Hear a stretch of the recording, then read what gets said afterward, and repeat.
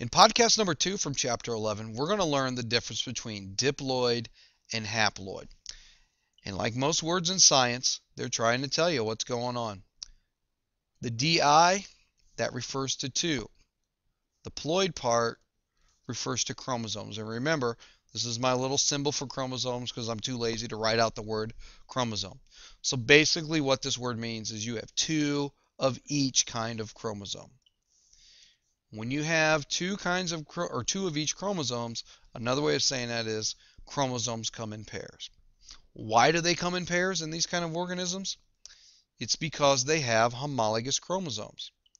And if you look at the word homologous, you can see this root word here, this prefix called homo. That means the same. So these are the same kind of chromosomes.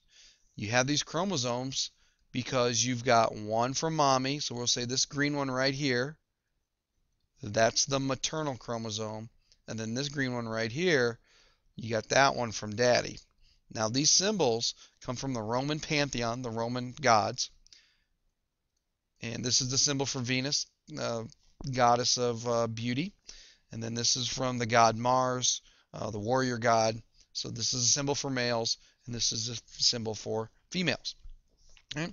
The reason that you get one from mommy and you get one from daddy is that you went through sexual reproduction. Right? Now, let's look at these symbols down here. And just write this off to the side in your notes. The symbol for diploid, or you can write diploid equals 2n. Now, I like to write the lowercase letter, but it's okay if you write the uppercase letter. It doesn't mean any difference. They're both an N. Right? Now remember, in sexual reproduction, half the DNA comes from one parent, the other half comes from the other. So as you can see in this imaginary cell, we have 3 pairs of chromosomes. One of each of these 3 came from mommy. The other half, or the other 3, came from daddy. And they paired themselves up as a homologous pair or homologous set. So we could call this, you have 2 of chromosome number 1, you have 2 of chromosome number 2, and obviously 2 of chromosome number 3. And if you want to display this in a mathematical term, 6 equals 2n. The diploid number for this particular cell is 6. You have 3 pairs. All right. What does haploid mean? It's essentially the opposite of diploid.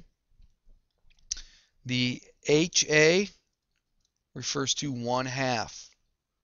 And remember the ploid part? That refers to chromosome. So you have half the number of chromosomes as compared to the diploid cell.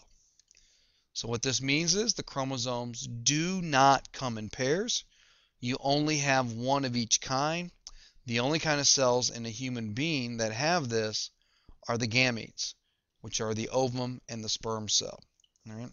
The ovum is the fancy scientific term for the egg cell. So the ovum is the female gamete. The sperm cell, that's the male gamete. Gametes is just a fancy word that means reproductive cell or a sex cell. Right? So as you can see here, the sperm cell has half the DNA and the egg cell has the other half of DNA. When they come together, you're going to have a complete set of homologous chromosomes, 2 of each pair. Okay, now the symbol for haploid is going to be N. So N equals haploid. Don't believe that's on this slide. All right? So if we look at humans, in humans, 2N equals 46. In other words, humans have 46 chromosomes. Now, if you just use basic algebra, you can figure out that N equals 46 divided by 2. Therefore, N equals 23. The human haploid number is 23. So every gamete is going to have 23 chromosomes. So this sperm cell here has 23 chromosomes. This egg cell in here, 23 chromosomes. When the 2 come together, you're going to have one of each of the 23, and that's going to give you the 46, because 2 times N equals 46. All right. We have 23 different kinds of chromosomes in the human genome, but together we have 46 because we are a diploid organism. All right, now, when the gametes join together, we're going to have a fertilized egg. And a fertilized egg is when you have a sperm and an egg cell come together. The fertilized egg has way too many letters to write, is often referred to as a zygote. The zygote is the first diploid cell that will create the organism. All right. Now, how do we go from having 46 chromosomes down to 23? In other words, how do we go from diploid to haploid? We have to go through a special type of cell division called meiosis. And that is going to be the topic of our next podcast.